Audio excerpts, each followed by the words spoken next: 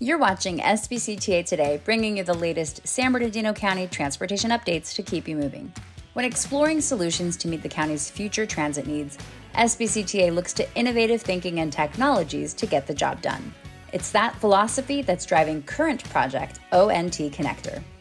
Currently in the environmental review phase, this project seeks to provide a reliable, direct transit connection between Ontario International Airport and Rancho Cucamonga Metrolink Station by building an underground shuttle system.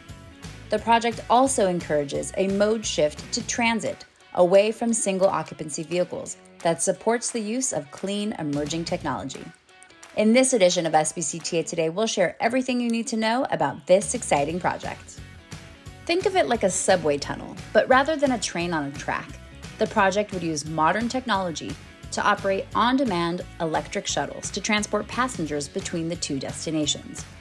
The project will also build 3 shuttle boarding stations, 1 at Rancho Cucamonga Metrolink Station and 2 at the airport, anticipated to be located across from Terminals 2 and 4. ONT Connector proposes to provide a convenient, reliable, and sustainable transit option to accommodate current and future growth. This proactive approach to the increasing demand will help prevent future surface transportation impacts and increases in greenhouse gas emissions from vehicles traveling to the airport. Much of the county's growth can be attributed to a more affordable cost of living and the availability of jobs. A great example of this growth is on Interstate 10 through San Bernardino County, where an average of 265,000 cars drive the highway daily. And the Ontario International Airport, conveniently located near I-10, continues to see impressive growth.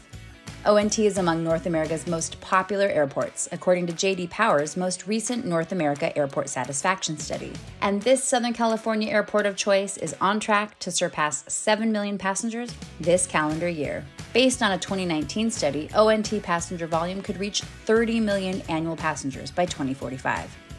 With numbers like this, transit improvements are needed to ensure travelers can arrive at the airport on time and reduce congestion on area streets and highways so the local economy can keep running. Since 2008, SBCTA and other agencies have been researching options to provide a transit connection to ONT.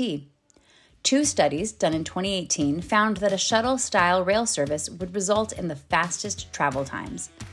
Planning for ONT Connector advanced in 2022 when input from the public helped shape the environmental review phase of the project, which is where we're at today. Project team members have studied an array of potential impacts, including air quality, paleontology findings, and animal habitats.